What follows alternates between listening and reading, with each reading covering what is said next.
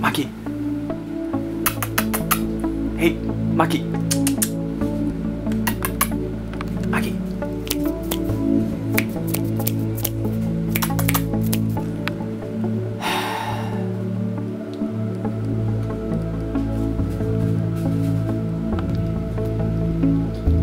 What up, players? Warboss Tay up in this mud.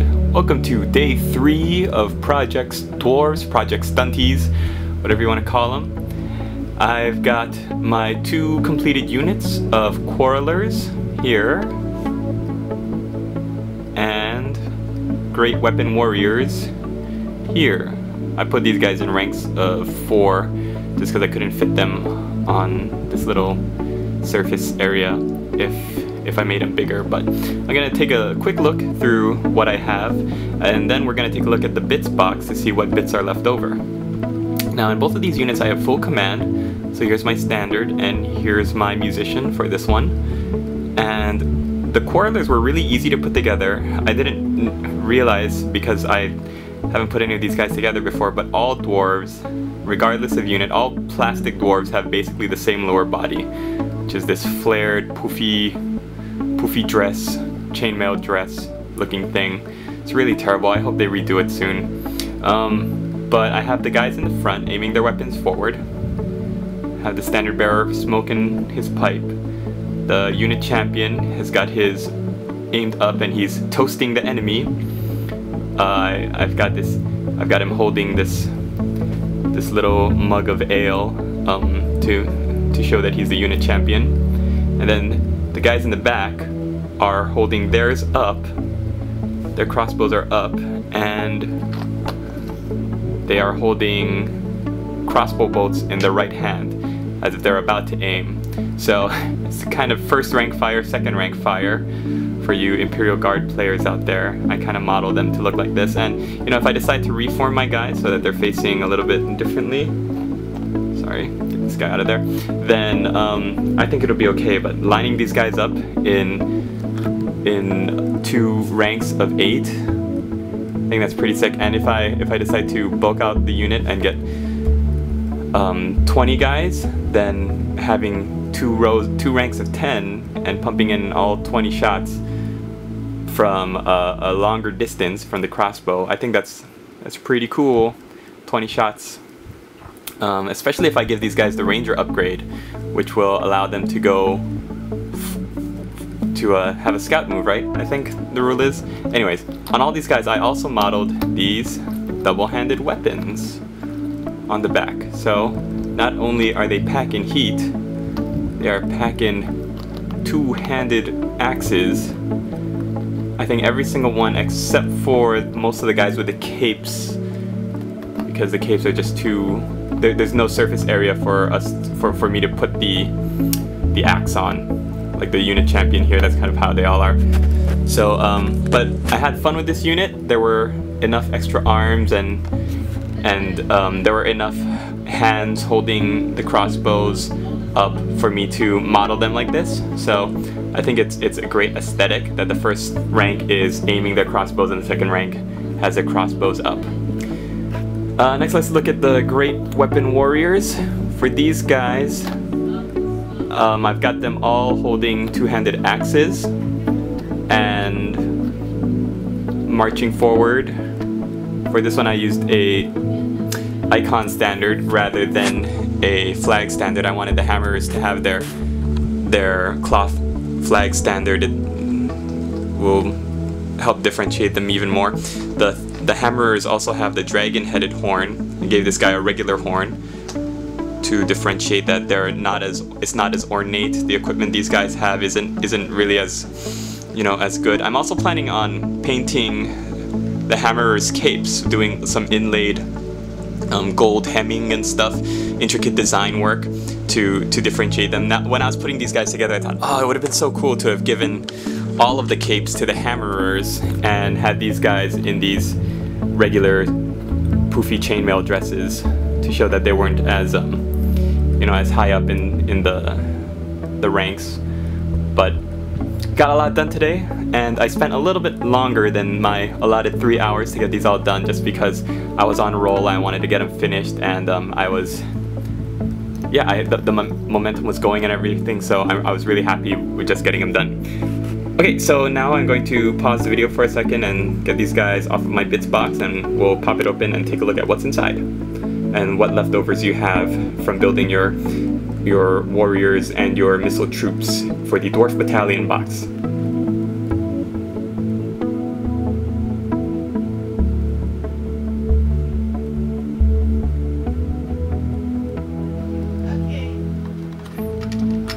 So we're back with my bits box, and this is everything that I've left over from the Dwarven Battalion, and actually some other bits that I had left over from my Dwarf Commission job earlier, but most of what you're about to see is from the leftovers from one battalion box with some extras sprinkled in.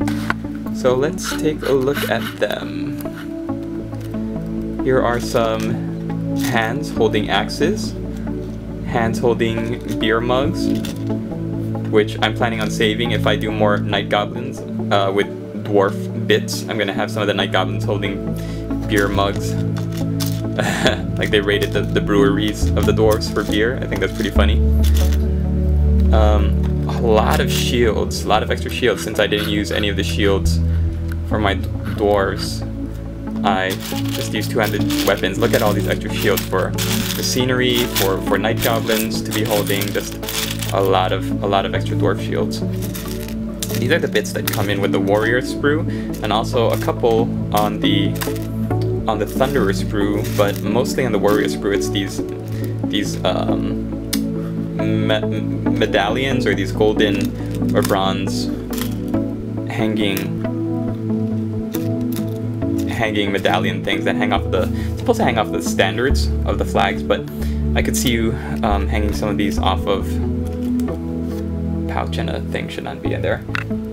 I could see them hanging off of, you know, axes, or particularly large axes or hammers, just for decoration. Also, there are some little horns that are supposed to hang off of the edge of banners as well, but they're so small and fiddly that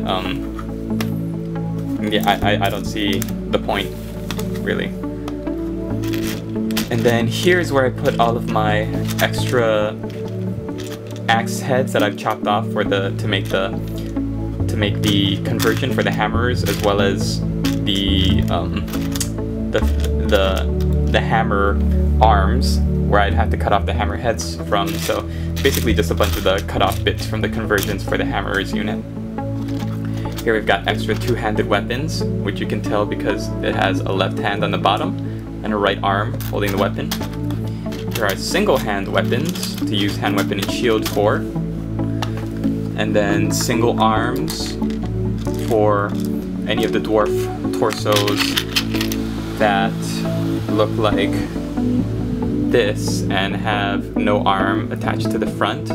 The single arm attaches to the left shoulder, hangs out in front, and then you stick a shield on it. Then we've got face masks. You get 4 for every 4 dwarf warriors, but you know, unless you use them for every one, you're gonna end up with a bunch, just like I did. And then we have a whole bunch of dwarf heads and torsos, and really I've got enough stuff here that all I really need is the dwarf legs and the back piece, and I could make a whole bunch more dwarfs. Look at all these extra pieces that you have from the box sets. Then you've got, these are for the Quarrelers now. Everything we just went over was from the Dwarf Warrior box, but this is for the Quarrelers and the Thunderers box.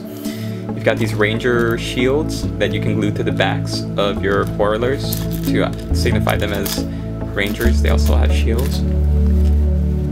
Then we've got, here are just the extra bits that hang off of the belts, and substitute hands and such. Extra pistols to put on the belt, pouches. You see some of these pouches have charges for the handguns, like bullet charges, and some of them have crossbow bolts sticking out, like this one. Because I put double-handed weapons on all of my Thunderers, there was no place on their backs to be holding these extra pouches, so I just ended up with them. Oh, and these are the double-handed weapons that you could put on the backs of your Thunderers and Quarrelers.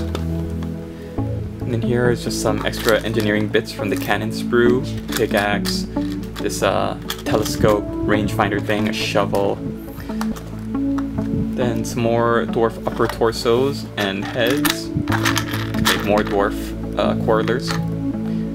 Then we've got the Thunderer arms with all these handguns that are just going to go to waste because I chose not to use the handguns, I chose to use the crossbows. And even with using the crossbows, I have a whole bunch of extra crossbows. I don't even know why there are so many extra ones. Could be because of the champion and the standard and the musician, but I don't know, because I feel like I still used so much for them. I don't know why there are this many extra bits. A couple extra bases, and then here are all of the extra standards and musician arms from the Dwarf Warrior set. So you see icons, you see the horns, you see the cloth standard, a whole bunch of stuff that I don't know what I'm gonna do with. Yeah, so this is what you would have at the end of a battalion once you've built up your models, and just I don't know what I'm gonna do with them. I might put them all away and just save them for converting later. I don't know if it's worth going through the trouble of finding more dwarf legs, like going bits hunting so that I can make more guys with these upper torsos. We'll see. I'll just stick this somewhere in a corner for now and continue with my dwarf project stunties, project dwarfs. Yeah, so this will be the end for this video, guys. Thanks for watching. For those of you out there who are thinking of starting your own project like I'm doing, feel free to leave some video responses and track your progress along with me. This is only day 3, I believe, when I'm filming this, of Project Dwarfs, and I've already built all my units. All I have to do is build up my cannon, and my army isn't going to be anywhere near as comprehensive as Christopher's was from AGProductions. His Wood Elf army had so much stuff in it, and all I'm doing is a battalion box set, but still yet I think it's a good way to challenge yourself to get something done. As you can see, I'm wearing pants in this video, so you don't have to see my hairy legs. And yeah, please feel free to comment and like this video if you are enjoying the products that I'm putting out and the kinds of videos and the quality that I'm doing. Then let me know. I respond to all of my feedback. For those of you who have written into my videos before, know that I like to keep in touch with the people who are watching my videos just to see, you know, feedback, and just I like to hear what you guys think about my progress and about things that you think I should do differently. And oh yeah, I forgot to mention, this little square is just the Quarrelers and the Thunderers standards. You see they've got an icon too. It's got a book with the anvil on top, arms, and musician stuff like drums and drumstick arms.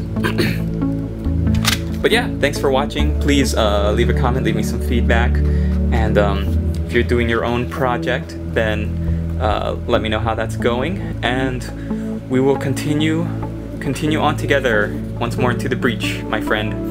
I will see you for tomorrow's update, where I plan on doing the cannon, assembling and building up the cannon. That's my plan for day number 4. But for day number 3, this is Warboss Tay, Warboss Studios, WarbossTayStudios.com. Don't visit that website because I just made it up off the top of my head. It's not real, it doesn't exist. And I'll see you tomorrow.